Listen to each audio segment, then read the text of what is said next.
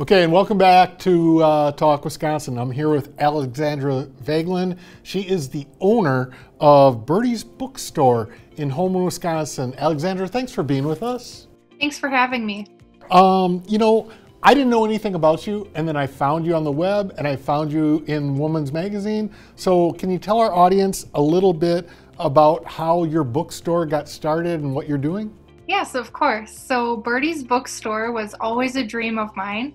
I've been an avid reader my whole life. So of course, naturally, a book reader wants to have their own bookstore. And so over the years, I traveled near and far to all sorts of independent-owned bookstores. And I started accumulating all these books in our house.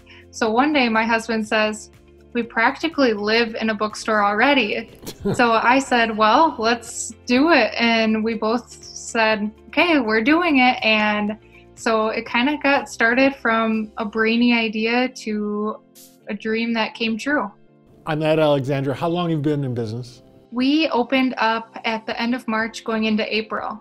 Okay, and how's it going so far? It's going great. We really are enjoying the online space and finding creative ways to connect with our customers, because a lot of us readers are kind of introverts, so it's great that I can meet readers virtually.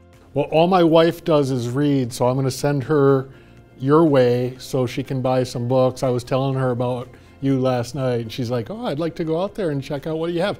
But what you told me the other day on the phone is you don't have a brick and mortar right now. So how do people order and buy from you? That's right. We are all online, so you can find us at our website, which is birdysbookstore.com.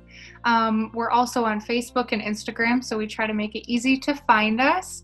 Otherwise, we can schedule times where I can do book showings with you and get a collection of books, and I'll meet with you here at our home, and you can kind of select from a curated collection just for you.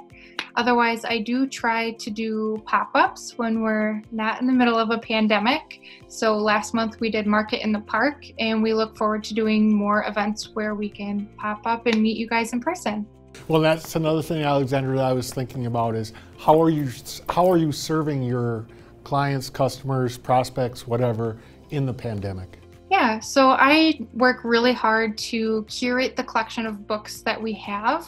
We try to keep our collection very diverse. So I have women authors, authors of color. I have from best-selling authors all the way down to our local authors here in our community. And I love being able to support other local authors in our area. And then for our customers, I work really hard to make sure that our collection is very accessible. I try to make sure that I'm ordering things that can help our community. Like one of our books is Kindness Makes Us Strong, and I carry a lot of educational books for families.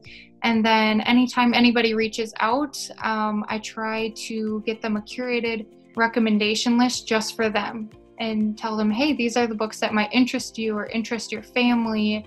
Or I offer special ordering. So for books that we do not carry, I can access our warehouse and order books in just for you. So in your definition, Alexandra, what is a must read? A must read is anything that can change your life or help you learn something. So must reads, I think almost any book is a must read because someone created that book from their heart. So for everybody, a must read is something different. That's outstanding. And another thing I wanted to point out is, look, to your point, as far as outsourcing books, so on and so forth, I'm a history buff. I love like Civil War, Revolutionary War stuff. I'm interested in that stuff. So how do I contact you and how do you source those books for me?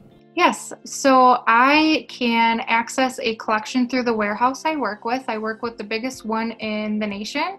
So I can look up and recommend books that you are interested in. And when I order from the warehouse, I can just get your book in a couple days.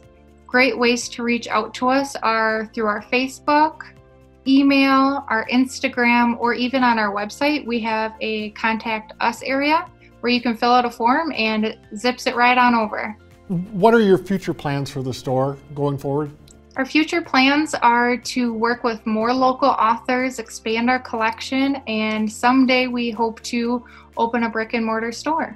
That's great. I've been with Alexandra Veglahn, who is the owner of Birdy's Bookstore in Holmen, Wisconsin. Give her a call, shoot her an email. She's got great stuff for you. We'll be back with more Talk Wisconsin right after this.